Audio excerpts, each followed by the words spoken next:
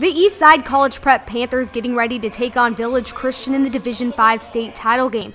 It was the Crusaders coming out hot, Leslie Aguilar making her way down low before passing a Mercy ODIMA for the bucket, score 13-6 VC.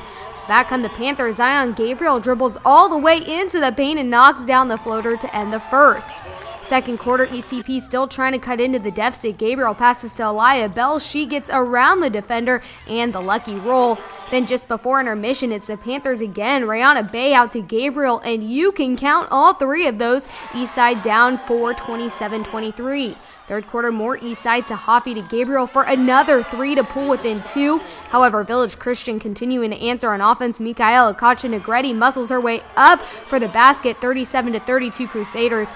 Fourth quarter, Eastside on a mission. GABERIEL hustling down the court and finishing with the layup to give ECP the 1-point lead. And continuing to roll off the miss, TAHAAFE manages to get the bucket, and the Panthers didn't look back. Eastside completes the comeback and wins its first Division 5 state title in school history.